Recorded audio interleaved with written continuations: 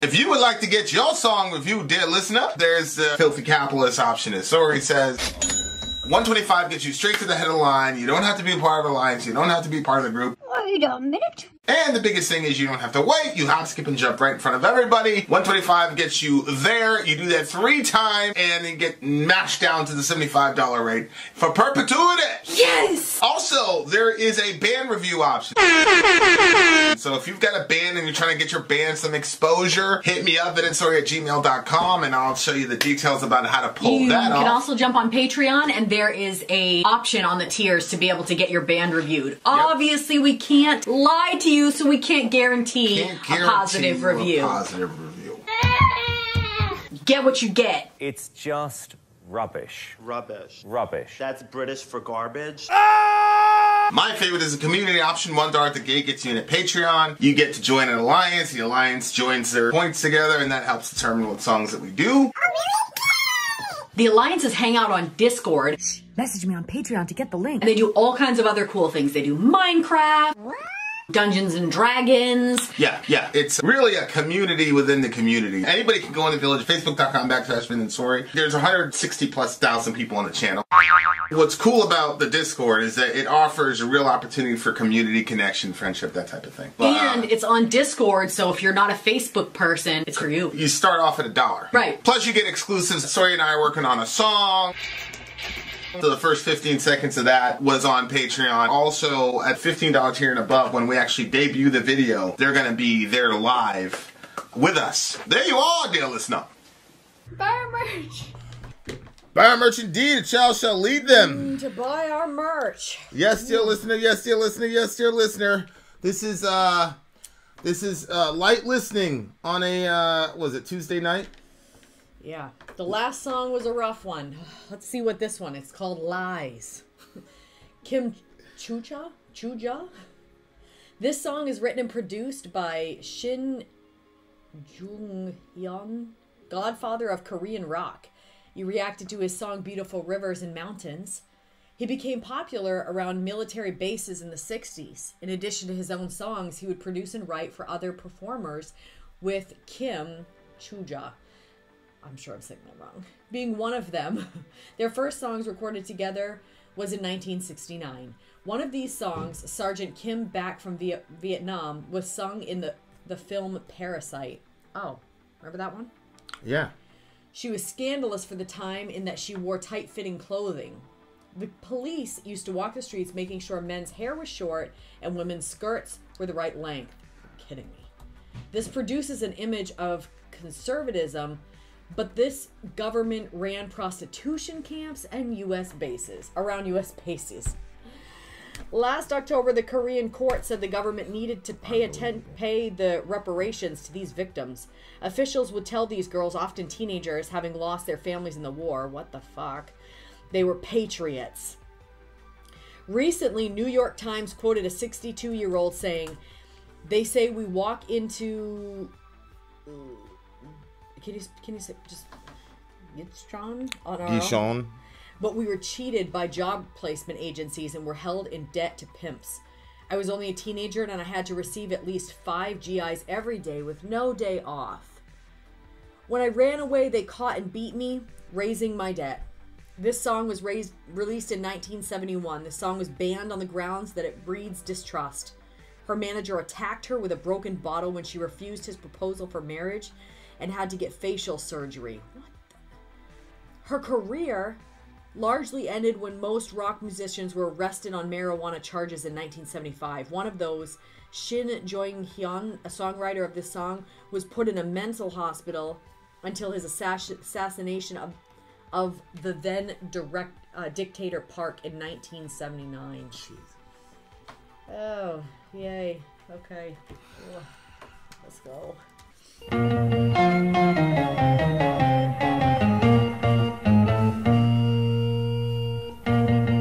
It's gotta be her, right? Her? That's yeah. Yeah, that's her. Yeah, that's the 거짓말이야 거짓말이야 거짓말이야 거짓말이야 거짓말이야 사랑도 거짓말 웃음도 거짓말 거짓말이야 거짓말이야 거짓말이야 거짓말이야 거짓말이야 사랑도 거짓말 웃음도 거짓말 그렇게도 잊었나 세월 따라 잊었나 웃음 속에 만나고 눈물 속에 헤어져 다시 사랑 안으리 그대 잊으리 그대 나를 만나고 나를 버렸지 나를 버렸지 거짓말이야 거짓말이야 거짓말이야 거짓말이야 거짓말이야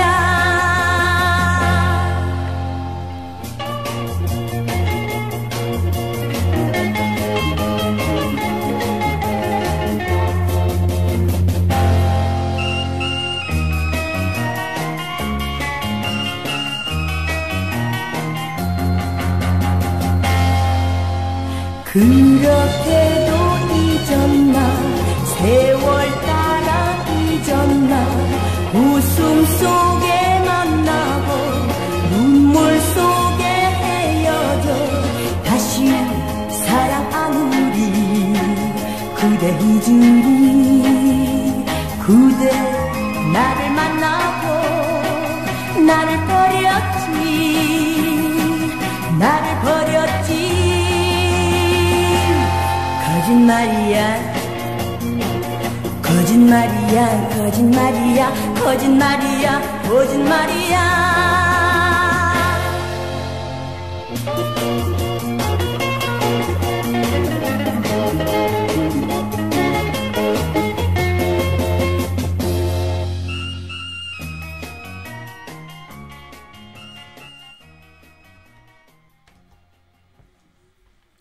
It's amazing to me that going through all of that, she still wanted to be in a relationship at one point. Yeah, I don't. Was this before or after all of that? Well, it must have been after. I mean, she was. How old was she? 50. Well, how old was she when that? When the guy went after her with the bottle? No, she was. Wasn't she part of the thing with the GIs and all that shit? No. No, she was quoting. Recently, New York Times quoted a 62-year-old saying they walked us in. Gotcha. Gotcha. So that's the context that she came out of. I got you. I got you. Man, talk about the universality of experience. Yeah. So she's saying that love and smiles are a lie. And then the meat of it, it's in the middle. It's really forgotten like that. Forgotten with the time. Met in the smiles and parting in tears. I will never love you again. I will forget. I will never love again. You have love you again? I'll never love again. Yeah. Yeah, that is different for sure. I will forget you. I have tried for half an hour to get a sweater. Huh? BC's trying to get a sweater from LL Bean, I think. He says, "You're from Maine. Why is it so difficult to buy a sweater from LL Bean?" No idea. Yeah, I think that. Yeah, like these things are. It's just universal, I guess. Dude lied to her.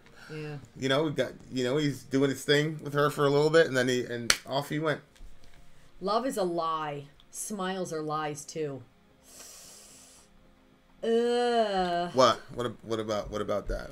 Well, like love isn't a lie, and smiles aren't always lies. But when you've been betrayed like that, and then you feel that way, it's a kind of a dark place to be in. And then, what makes you think the guy betrayed her? Because the person was. Well, I was just looking at smiles or lies too. I was looking at it as that they, you know how like at the end of a relationship, I don't know if you might not be familiar with this, but like at the end of a relationship, I've seen it a bunch of times. The person that's about to end it doesn't always put that out that it's like we're having trouble. Like they'll just act like everything's okay, and then they'll just be like, okay, that's it. It's not working. Yeah, but how's that a betrayal? because you put out your smiles like everything's okay, and then you slam it on somebody at the last second that actually no, it's not okay. So then those smiles were not necessarily real, because that love wasn't necessarily real, because you guys were at a different place than you said that you were, and you just kind of like ended it abruptly. I don't know. That's kind of oversimplistic to me, because it's like, I mean, most people are uncomfortable with the breakup.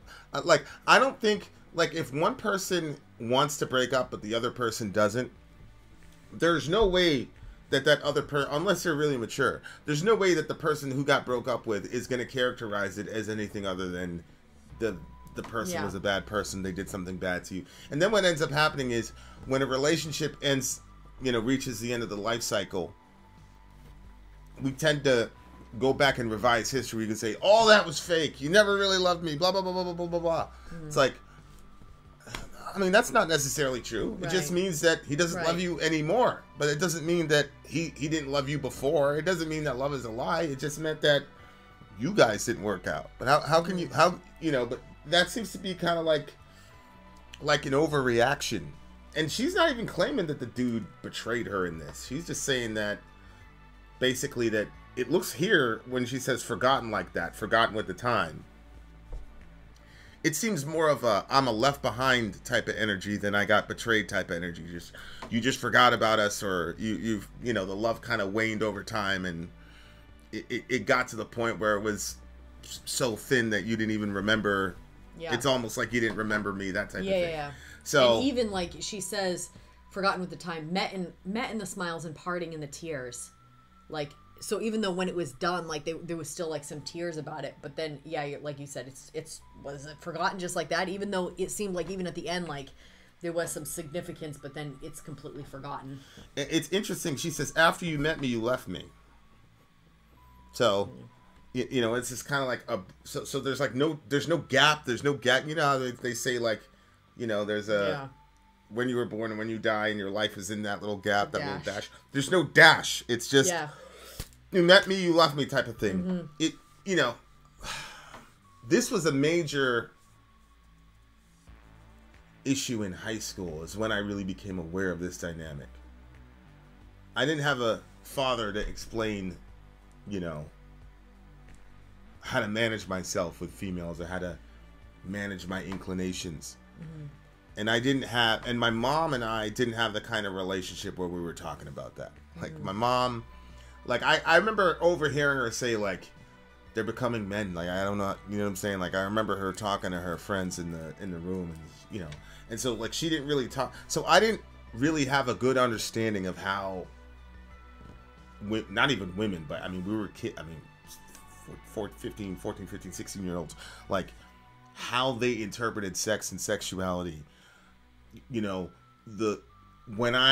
we were coming up, we were here, it was about being a player and this and that, so it was a game, and I'm very competitive, and so I want to get the prettiest girl, and if I can, what, blah blah blah, with the prettiest girl, then boom, and I'm competing with drug dealers and yada yada yada yada yada. So that was my mindset. Like, there was no, like, concept of, hey, if a girl gives this to you, it's a very big deal. Yeah.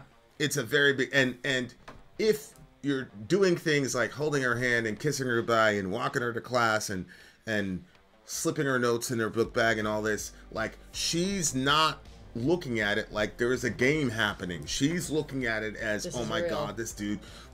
Yeah. I wasn't told that. So when I get these reactions,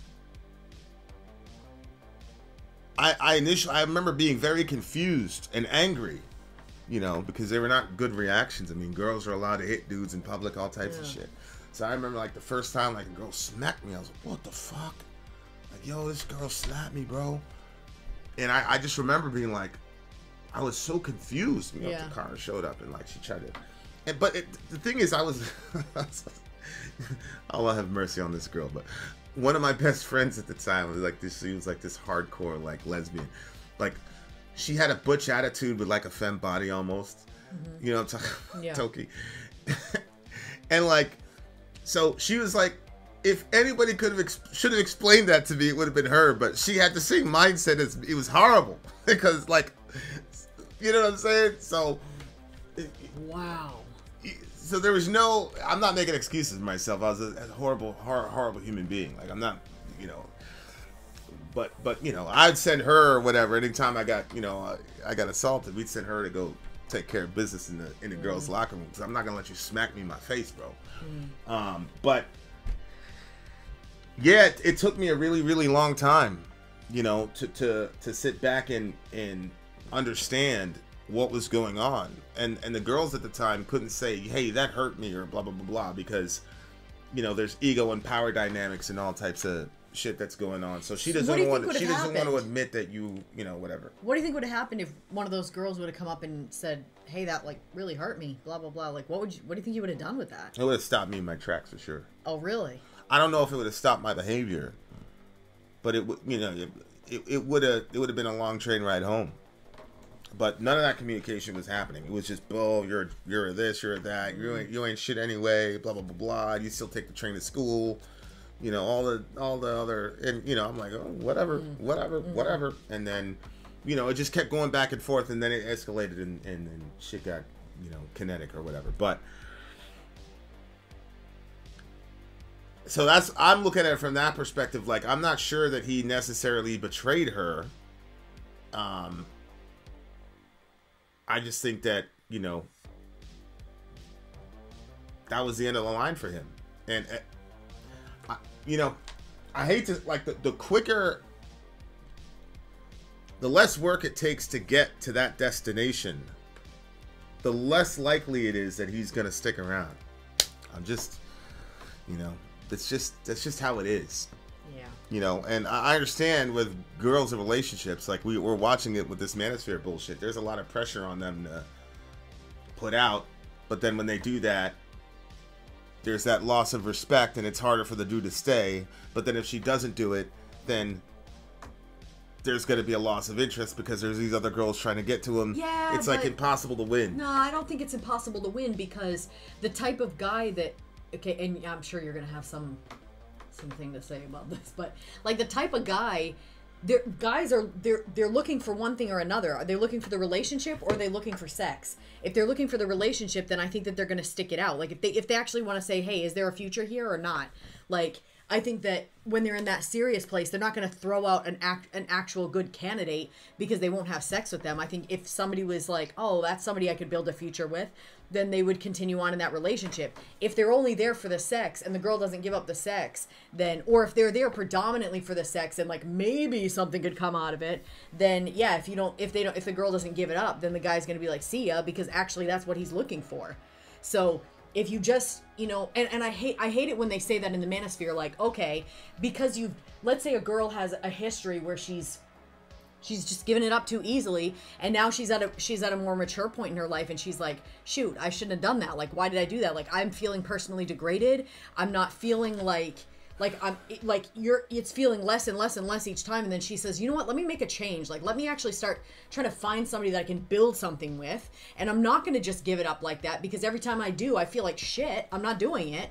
And then she ends up in a relationship. She ends up kind of like hanging out with some guy, and that's all he's about. Well, he's gonna leave because he's not trying to go toward that relationship. He's wanting the sex. Man, is it as simple as that? It's all the guy's about. Like there's no like middle. I mean, no, obviously for me, I don't think there should be any sex before marriage because we're Christians.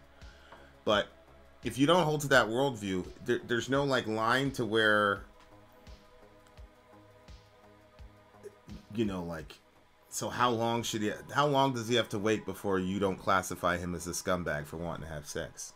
Well, I think he wants to have sex right at the beginning. It doesn't make him a scumbag for wanting sex. Every dude wants to have sex at the beginning. I think lots of guys want to have sex at the beginning. That doesn't make you a scum. I don't think that makes somebody a scumbag. I think that makes you normal. All right, go ahead. Like, and I think there's lots of girls. So the girls don't want to have sex at the beginning? I met hella girls that want to have sex. Literally was just in the middle of saying, I think that also there's lots of girls that want to have sex right at the beginning. Aggressive girls, man. I'll tell you what. Yeah, but you have to recognize that is something that is it's extremely special in a relationship. Like when you guys are connecting at like you're trying to know each other, you're trying to build together. Like that's something that's like awesome.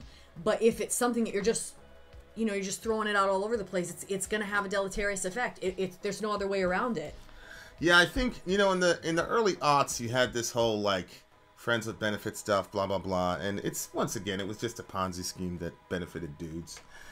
You know, I don't think, you get 10 girls, I don't think it's possible. Also that, like, being the cool girlfriend. Oh, I'm fine with him going to the bar. I'm fine with him going to the strip club. I'm fine with him. Like, there's tons of girls still saying that. I find that so extremely hard to believe that people are completely fine with their man going to some strip club.